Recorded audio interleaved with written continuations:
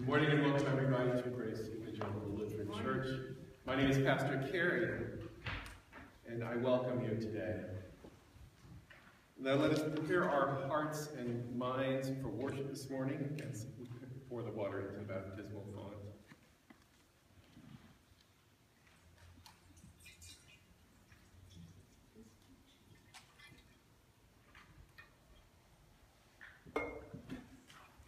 The grace of Jesus Christ, the love of God, the communion of the Holy Spirit be with you all.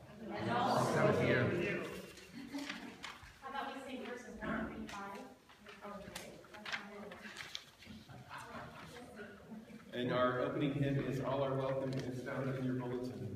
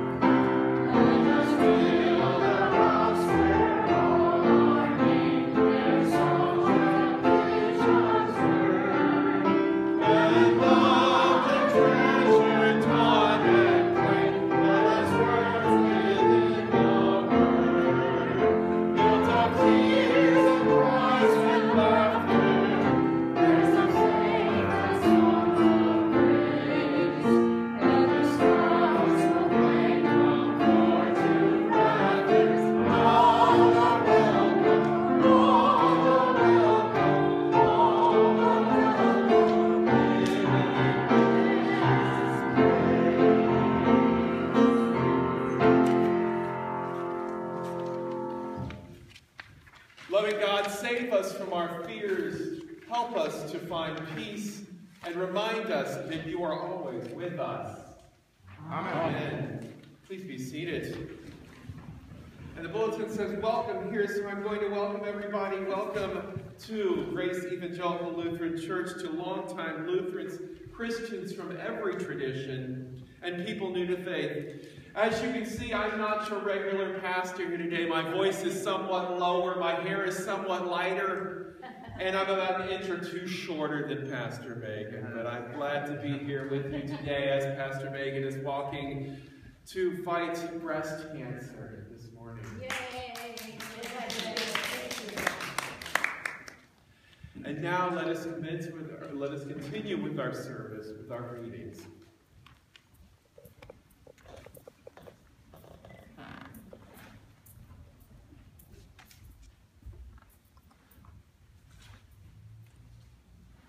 First reading comes from the second book of Samuel, beginning with the sixth chapter, first verse. David again gathered all the chosen men of Israel, 30,000.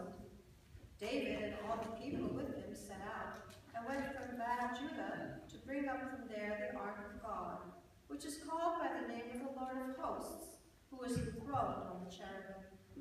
They carried the ark of God on a new cart and brought it out of the house of Abinadab, which was on the hill.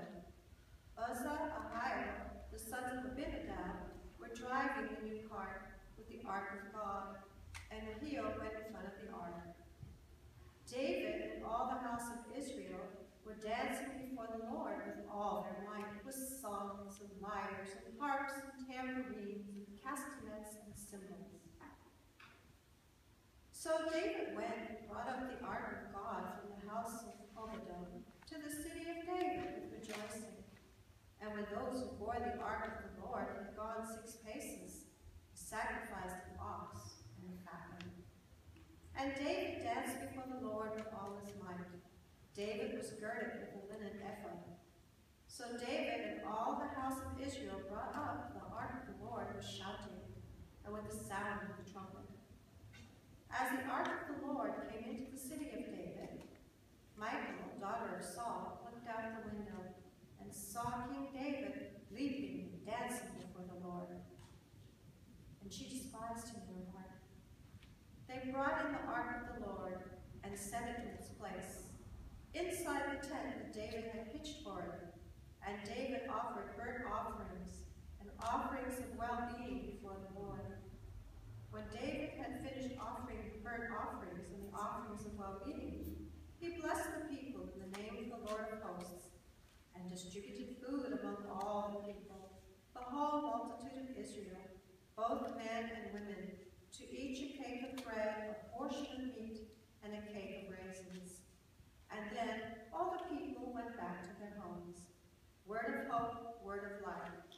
Thanks be to God. The 24th Psalm. The earth is God Most High's, and all that is in it, the world and those who live in it. For God has founded it on the seas and established it on the rivers. Who ascended the hill of God Most High, and who shall stand in God's holy place? Those who have clean hands and pure hearts, who do not lift up their souls to what is false, and do not swear deceitfully. They will receive blessing from the God Most High, and vindication from the God of their salvation. Such is the company of those who seek him, who seek the face of the God of Jacob. Lift up your heads, O gates, and be lifted up, O ancient doors, that the highest ruler of glory may come in. Who is the King of glory? The God Most High, strong and mighty, our God, mighty in battle. Lift up your heads, O gates, and be lifted up, O ancient doors, that the highest ruler of glory come in. Who is the highest ruler of glory? The God of hosts is the ruler of glory. The second reading is from Paul's letter to the Ephesians. Blessed be the Father and Mother, or the God and Father of our Lord Jesus Christ, who has blessed us in Christ with every spiritual blessing in the heavenly places, just as he chose us in Christ before the foundation of the world to be holy and blameless before him in love. He destined us for adoption as his children through Jesus Christ, according to the good pleasure of his will, to the praise of his glorious grace that he freely bestowed on us in the Beloved. In him we have redemption through his blood, the forgiveness of our trespasses, according to the riches of his grace that he lavished on us. With all wisdom and insight, he has made known to us the mystery of his will, according to his good pleasure that he set forth in Christ, as a plan for the fullness of time, to gather up all things in him, things in heaven and things on earth. In Christ we have also obtained an inheritance, having been destined according to the purposes of him who accomplishes all things, according to his counsel and will, so that we, who were the first to set our hope on Christ, might live for the praise of his glory.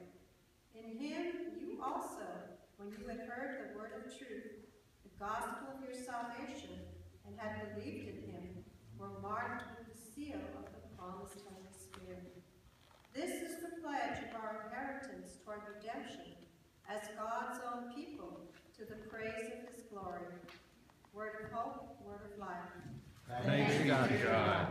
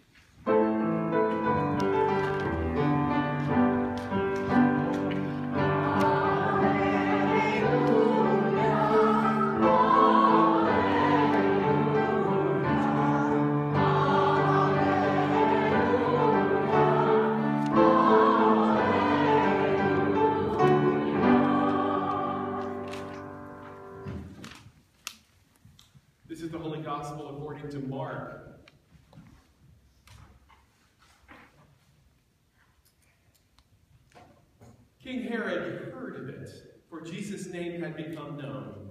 Some were saying, John the Baptizer has been raised from the dead, and for this reason these powers are at work in him.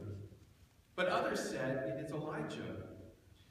And others said it is a prophet, like one of the prophets of old. But when Herod heard of it, he said, John, whom I beheaded, has been raised. For Herod himself had sent men who arrested John, bound him, and put him in prison on account of Herodias, his brother Philip's wife, because Herod had married her. For John had been telling Herod, it is not lawful for you to have your brother's wife. And Herodias had a grudge against him and wanted to kill him. But she could not, for Herod feared John, knowing he was a righteous and holy man. And he protected him. When he heard him, he was greatly perplexed, and yet he liked to listen to him. But an opportunity came when Herod, on his birthday, gave a banquet for his courtiers and officers, and for the leaders of Galilee. When his daughter Herodias came in and danced, she pleased Herod and his guests. And the king said to the girl, ask me for whatever you wish, and I will give it. And he solemnly swore to her, whatever you ask me, I will give you, even half of my kingdom. She went out and said to her mother, what should I ask for? She replied, the head of John the Baptizer. Immediately she rushed back to the king and requested, I want you to give me at once the head of John the Baptist on a platter. The king was deeply grieved. Yet, out of regard for his oaths and for the guests, he did not want to refuse her. Immediately the king sent a soldier of the guard with orders to bring John's head. He went and beheaded him in the prison, brought his head on a platter, and gave it to the girl. Then the girl gave it to her mother. When his disciples heard about it, they came and took his body and laid it in a tomb. The Gospel of the Lord. Praise to you, Lord Christ. Please be seated.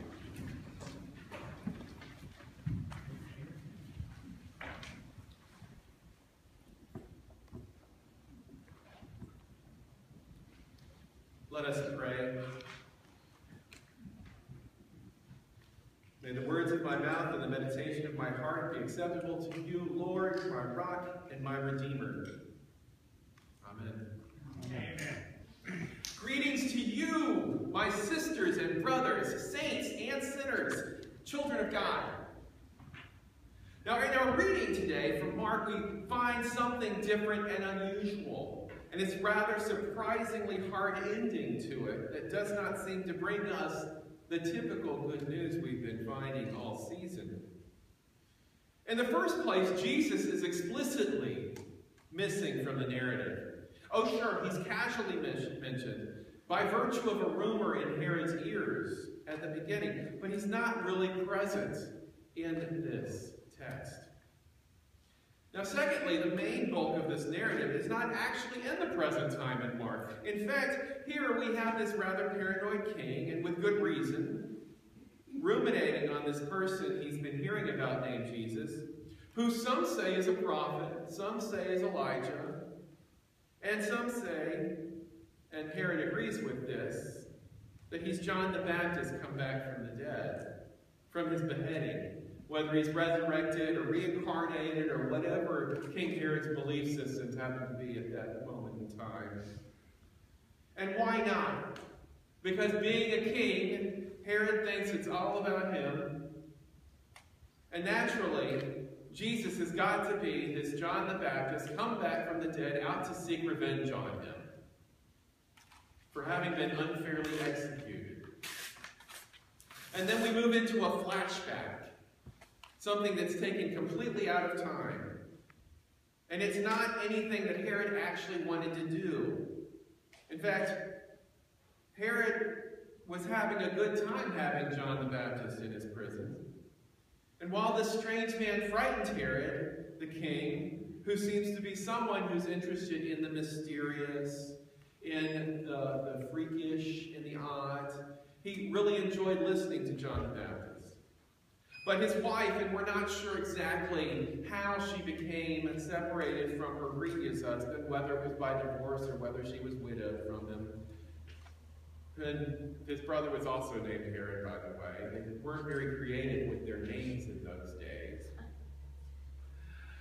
She's tired of the accusations leveled against her by John because she remarried Herod.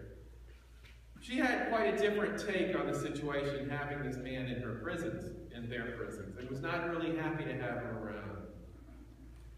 And so, in a classic biblical style that seems as much borrowed from older legends as it is original to the gospel, the king makes a promise to his beloved stepdaughter and cannot take it back when she asks for the unthinkable, the head of this man, John the Baptist, on a platter. Now, it's gory, for certain.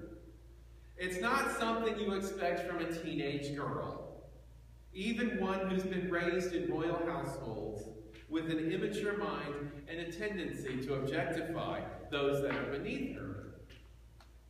So why does she take the advice of her mother and ask for such a petty ending to this prophet in her jails? Authors over the last couple centuries have tried to recreate motives for her with one rationale or another as to why she did this. One particularly famous one was done by Oscar Wilde. Some of you might be familiar with his play Salome. It's been adopted in several ways by opera, or there was a movie a few years back, Salome's Last Dance. It was actually rather enjoyable. But ultimately, the tale pans out to the oath that Herod Antipas made to her. Anything her heart desires. And out of regard to his oath and to save face in front of his guests at this wonderful banquet, Herod complies. And in the end, he winds up performing this rather heinous deed against this man, John the Baptist, who is already under his power, after all, who is already imprisoned in his household, and for no better reason than to please his guests and to fulfill an oath that he made carelessly to the daughter of his wife. Now, how easy might it have been for him to have done the right thing and refuse her? How easy should it have been for Herod to say, "Don't be ridiculous, Salome. This is not something that you actually want me to do. I have just offered you half of my kingdom, and you want such a terrible thing." Now, I'm just afraid the consequences of this thing that you ask are too severe. You must choose something that is actually in my power to give. Something that you actually want, not something that your mother told you that you wanted. How his arrogance gives him the belief that he has this power over life and death. How humility could have made all the difference in the world. And this could have had such a less tragic ending. Now, you might have read in your bulletins that I am a pastor awaiting call.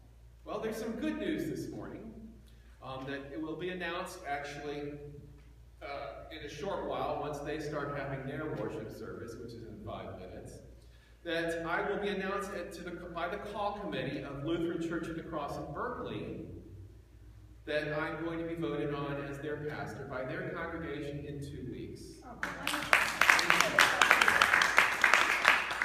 Now, one of the things that makes me an especially suitable pastor for this church, which does a lot of work with marginal populations, particularly homeless youth and people with prison records, is my affinity for those populations. Now, while I've been awaiting call, and it started while I was in seminary, but I've been continuing doing it, I've been engaged with volunteer ministry at San Quentin Prison several times a week, and I work on the outside with convicted felons as well, who have come out from long-term incarceration in California prisons. And it makes me wonder about how we can live here in California, this most liberal of states. And if you look on any map, California is the bluest of the blue. Only to be outdone by Massachusetts, maybe. And I use the term liberal liberally. How can we live in this state which has such regressive penal institutions? How can we have the lowest crime rate that we've had in decades and still have a growing prison population? Why is it that when people go in front of a judge that they receive time and more time in these places? A typical prison sentence for some of these men and women is 10 years to life. 10 years to life. And they go in front of their boards after 10 years is when this whole process starts, and they get denied. And they go in front of them another 5 years, and they get denied. And the 10 years winds up being life, for not always good or arbitrary reasons. Only a few weeks ago, I was speaking with one of those prisoners at San Quentin, who had received a good board hearing, in fact. Actually, the board recommended that this prisoner be released, because he had done a lot of good work. He'd gone through nonviolence training. He'd gotten a degree while he was in prison. He's done things like restorative justice programs. He was literally a model prisoner who, despite his vicious crime of 3 decades ago, was today someone who more than anyone needed to be out on the street today. And the board agreed with that assessment, and they made the recommendation for his release. But on the day I was talking to this fellow, he was distressed. He was unhappy. Because despite the board recommendation, it only takes one person to say no. The governor of California decided to deny his recommendation. And this model prisoner has to wait another 3 years before he gets to see the board again. And so why is it, when it's clear that our prisons are overcrowded, when it's evident that men and women need to be released, when the federal government has declared that our prison population is unconstitutional, that our governor refuses to alleviate the situation? Now, maybe it's because our governor's not actually listening to his constituents or common sense. Instead, in this one instance, and I agree that Jerry Brown has done a lot of good things for this state, but he seems to be rather myopic in a few certain areas. And he seems to be listening to certain people that he wants to please in those areas. Now, it might actually be that he really does want to do the right thing, and I give him the benefit of the doubt for that. But he might not actually know what the right thing is. And one would think that a man who first rose to power in California in the liberal and freewheeling 1970s would want to appeal to the demographic that is his actual and natural base. One would think that he would follow the dictates of common sense and follow through with the federal judge's order and do the right thing by the people. He has to be aware that the system, as it is not working, nor has it been for many years. But there are other players in play. There is another wild beast that we call the prison industrial complex, who, like Herodias, wants a different outcome altogether. But in the face of that man he denied, the face of that man who was sentenced 25 to life, who 35 years after the murder that he committed in an act of drugs, jealousy, and rage, who has been clean and sober for the last 25 years, and has finished a graduate degree, may wind up next spring in hospice. And he might die in prison.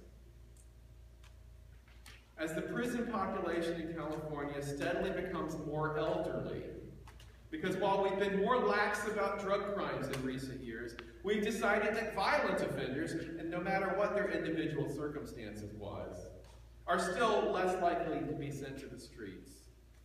Despite the fact that murderers, in particular murderers, are way less likely to recidivism, which means that they're way less likely to commit either that crime or any crime once they get back out. Because governors hear more from prison corporations, more from prison guard unions, more from what we call victims' rights organizations, which sounds really nice. Victims' rights. Victims should have rights, right? Right. But they thrive on cherry-picking cases to get their word across. The kind of cases that lend their names to things like Susie's Law, or Miriam's Law, or whatever the law is that is popular in that day and age because of something we heard about on the news that Nancy Grace was putting forward. Organizations that operate under the fallacy that in order for victims to find satisfaction, that offenders have to be continuously locked away. That justice lies in punishment, and more punishment. That despite the fact that we claim that state prisons are correctional institutions, they continue to act as arbitrary enforcers of punishment, and arbitrarily black and brown people rather than white. But for the people that they store, that they warehouse, be they white, black, or brown, or any other color or mix of colors, which almost really matters very little, because the system has become a stockpile of flesh, they're taking up space out of society when they can best, most of them, best be a part of making society better. But these men and women in prison are like you and me, way more like us than different from us. Now, while in our comfort, in our desire to make them separate from us, genteel society likes to call them criminals, as if by virtue of engaging in a criminal act magically transforms a person into something that's less than human, something that's different from us. But these men and women are people, and they are the face of Jesus Christ, sometimes scarred, sometimes tattooed faces, but Jesus Christ nevertheless. And this bloated system, of which very few of us can any longer say that we are not affected by some way or another. Because I know many of you have nieces and nephews or children or grandchildren that have been in the system. Or known someone or loved someone that has gotten into the system and hasn't been able to get out of the system. Despite its evil nature, it is full of human beings who deserve something considerably more humane. And it is in that way that we, like John the Baptist, can lift our voices and be heard. We can name the evil in society. We can call it out. We can speak to power. That the governor has an obligation to serve the people that he serves, all the people that he serves, and not the forces of those like Herodias that benefit from the current system, or those like Salome who get told what's best and don't actually know what it is. Because our governor is very much alive and here and now, and can still be aware that his decisions impact real lives and real people, not just prisoners, but all of those affected by the fact that they get removed from society. We can learn about who these men and women are, and we can lift up their stories, and we can write to the governor, and we can advocate on behalf of them. And we can make the change we want to see in the world. Because although Jesus seems to be silent in today's reading, he's actually quite present in the way that this reading makes us feel about poor John the Baptist and those that are stuck under the thumb of those in power. It is in that love for us, that grace that he has gifted to us, that Jesus Christ in his death and resurrection has made us. We are loving and human and caring and capable of feeling as much for the guilty sinner as we are for those around us. We who are forgiven are capable of forgiving and giving mercy to other people. We, whose God has granted pardon, us, are the worthy advocates on behalf of those that the state would ignore.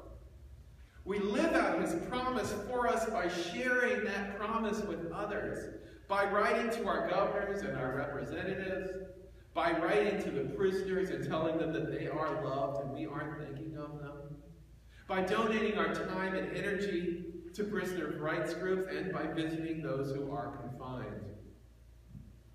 And also by helping those that come out.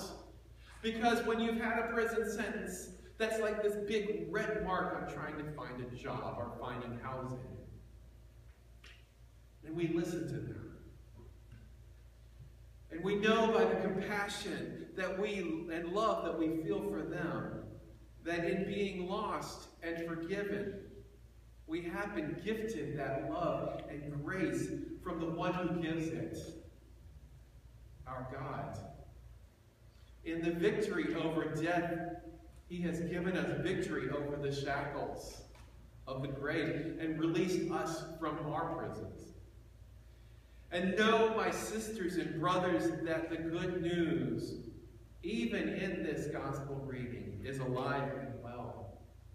That in Christ's mercy we are given good new life, and in Christ's grace we share that life with others, the oppressors and the oppressed. And that, my sisters and brothers, is some very good news. Amen. Amen.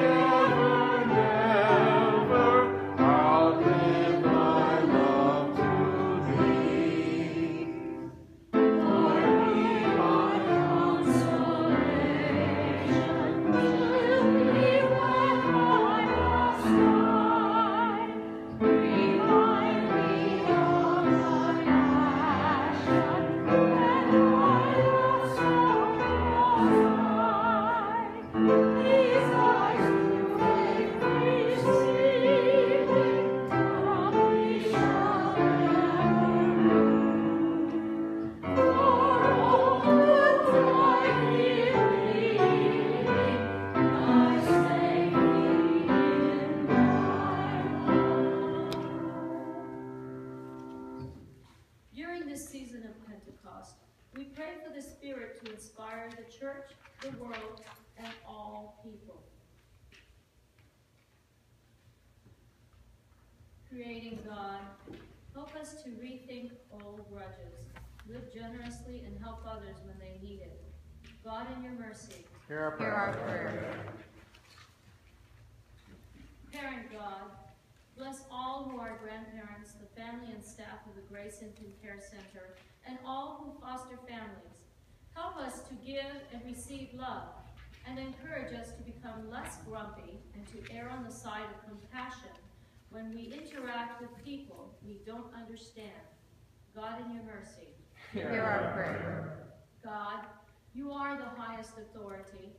Help our civic leaders to bring peace to a war-torn world and care for those who are vulnerable. Be with our bishops, Elizabeth and Mark, our pastor Megan, and all the staff and leaders of our congregation, and our our present pastor as well.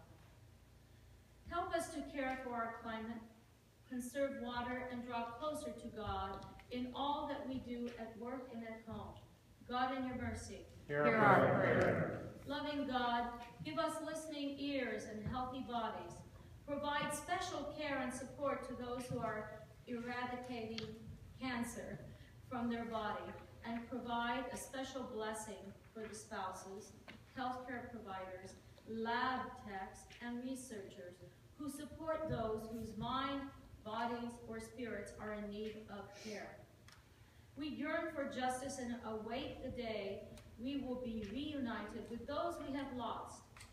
But there is no rush, so help us to live the best we can with the time we have. God, in your mercy. Hear our prayer. For whom and what else do the people of Grace pray?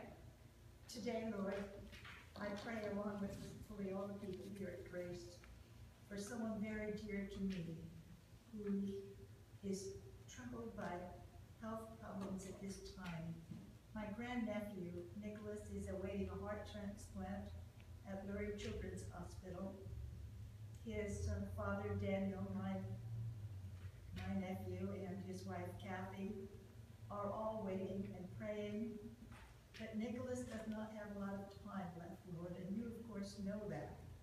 Be with him, be with his family, give them the support they need, and also for all those other children, 3 others waiting for hearts, Jamie and Ireland and Matthias, and the children who have cancer, so many of them on the floors of Lurie's Children's Hospital in Chicago. Be with them, Lord, and give them some peace and strength. Lord, in your mercy, hear our prayer.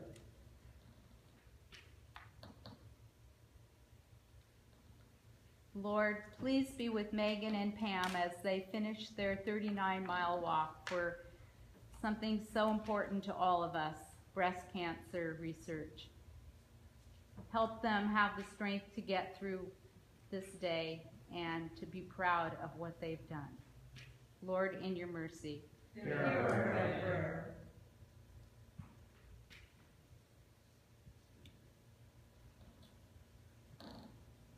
Our prayers rise like incense and are held by a loving God who yearns for us to be our best.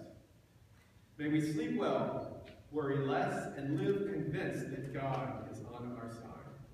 Amen. The peace of Christ be with you always. And also with you. At this time, let us share a sign of peace with one another.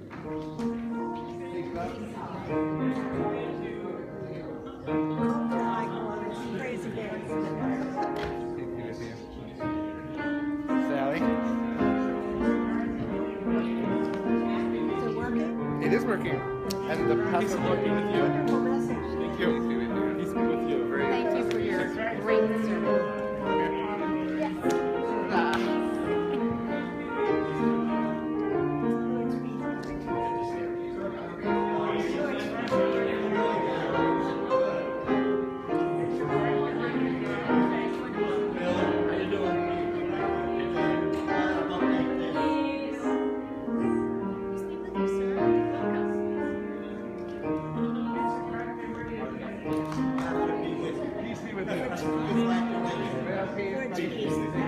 Thank you for being with us.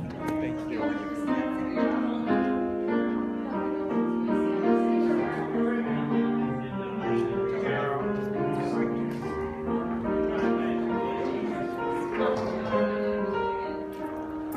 Peace be with you. Mary Lou, peace be with you. How are you? Good, wonderful. Yeah.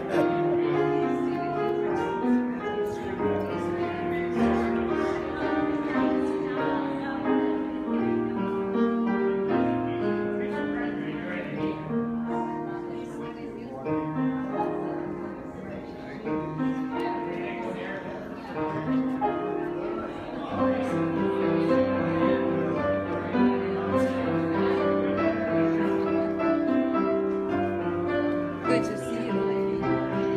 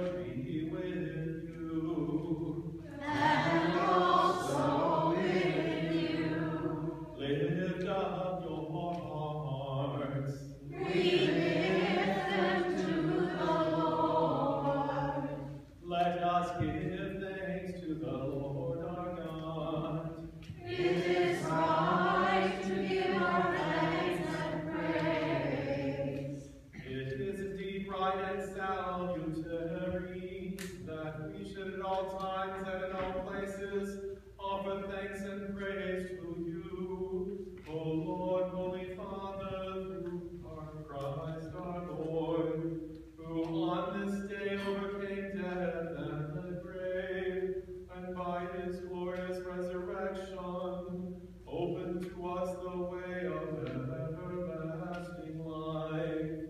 And so, with the church on earth and the host of heaven, we praise your name and join their unending hymn.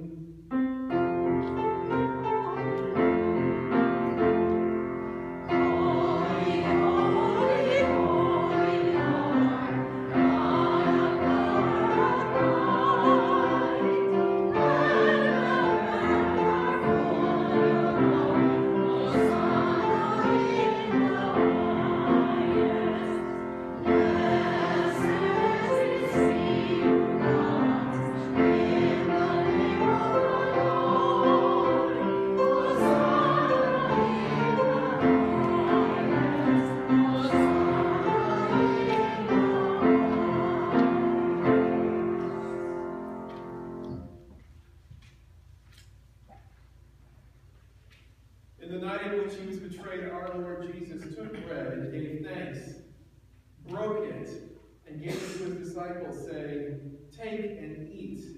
This is my body, given for you. Do this for the remembrance of me."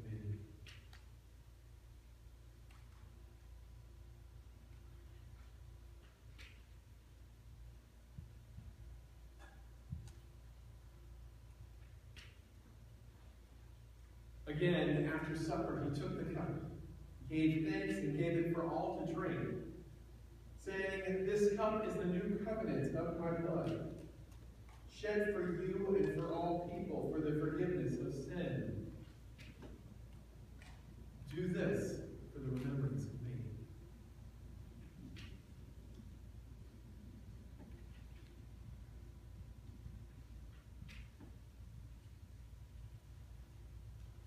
And now let us all pray as Christ taught us.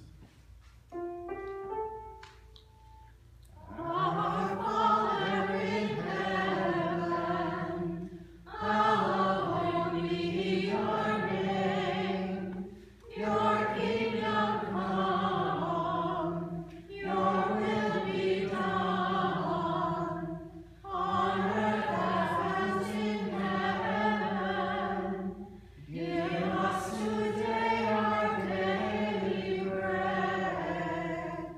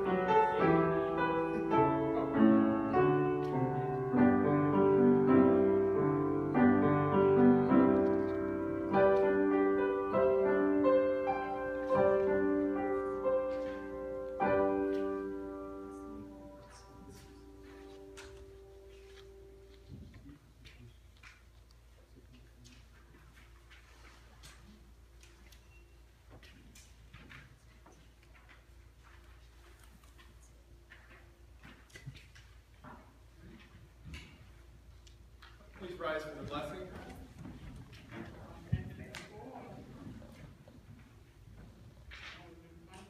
The Lord bless and keep you. The Lord make his face shine on you and be gracious to you. The Lord look upon you with favor and give you peace. Amen.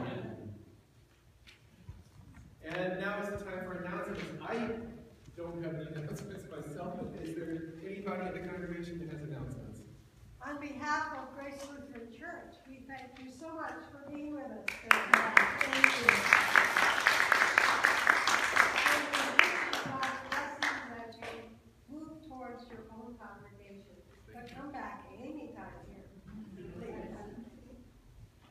We still need a coffee hour for one of the upcoming Sundays in July, so I'll take the chart down there. Let us have your help. Coffee hour. She's a coffee hour volunteer. Nothing. Tell you later. I'm sending him. Okay, and now it's time for our sending him. Great is thy faithfulness.